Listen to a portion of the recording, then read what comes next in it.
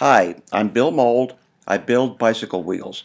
I've spent years developing an understanding of wheels and what makes them strong.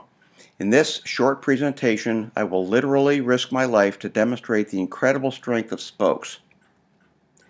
I took a heavy-duty furniture dolly, placed a bucket on top of it, and loaded the bucket with dirt and rocks. As shown by the sign, the total weight is 300 pounds or 136 kilograms of force.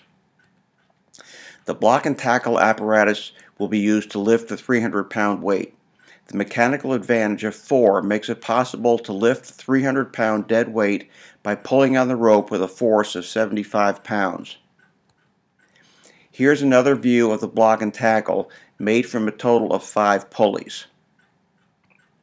The block and tackle and 300-pound weight will be entirely supported by a single Sapim CX-Ray bicycle spoke that is attached to a bicycle wheel hub, which in turn is attached to the ceiling. Here we see the weight having been raised about 3 feet. With total confidence in the strength of the Sapim spoke, I'm lying on the floor directly under the load.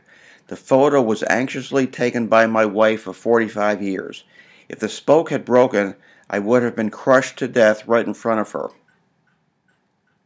Here I'm relaxing while reading from the Big Blue Book of Bicycle Repair, written by Calvin Jones of the Park Tool Company.